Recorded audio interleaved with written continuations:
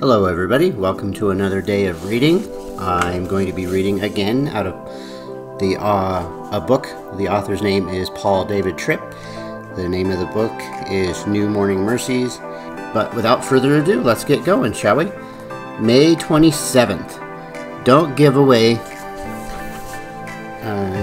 today's May 27th. Don't give way to fear today. The Lord Almighty is your Savior, and He is with you in whatever you are facing and wherever you go.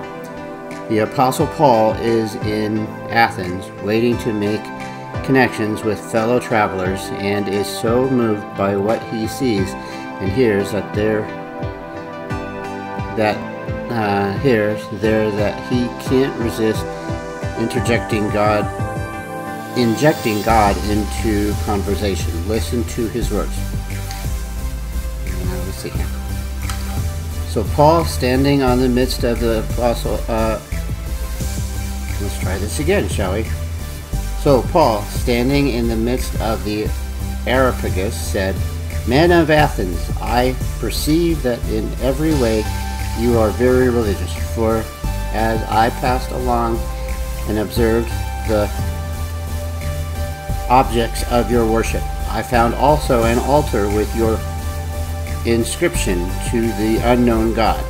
What therefore you worship as unknown, this is proclaimed to you: the God who made the world and everything in it, being Lord of heaven and earth, does not live in temples made by man, nor is he served by human hands as though he needed anything, since he himself gives to all mankind life and breath and everything, and he made from one man every nation of mankind to live on all of the face of the earth, having determined allotted periods and the boundaries of their dwelling place, that they should seek God and perhaps feed their way towards him and find him. Yet he is actually not far from each one of us, for in him we live and move and have our being, as even some of your own poets have said.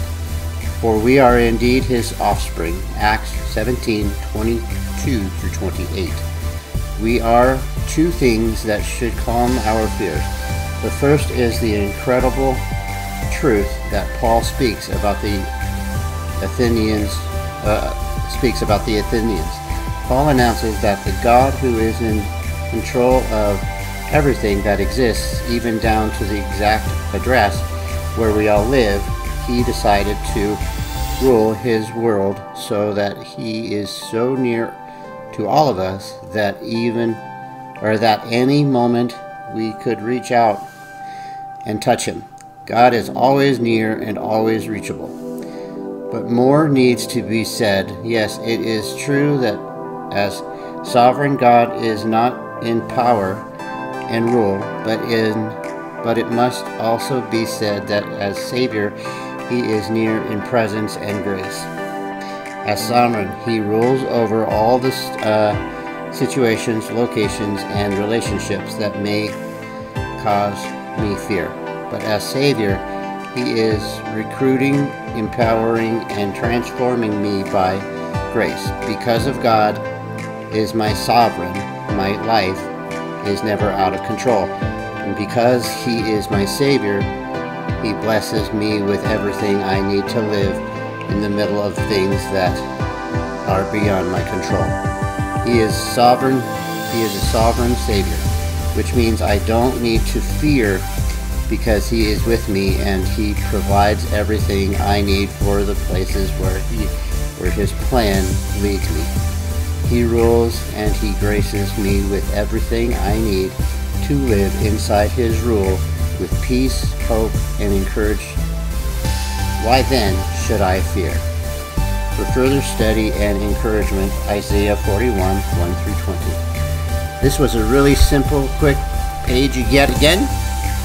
I don't have much to say about further. on this topic. Thank you very much for listening in, and I appreciate you commenting below and subscribing to my channel. Give it a like, give it a sub. If you just want to sub me and don't want to have notifications coming to you, that's fine, but every sub that comes to me, that just broadens the ability for YouTube algorithm to get out there for people who want to listen to something religious. So with that said, I hope you all have a beautiful, wonderful day. God bless.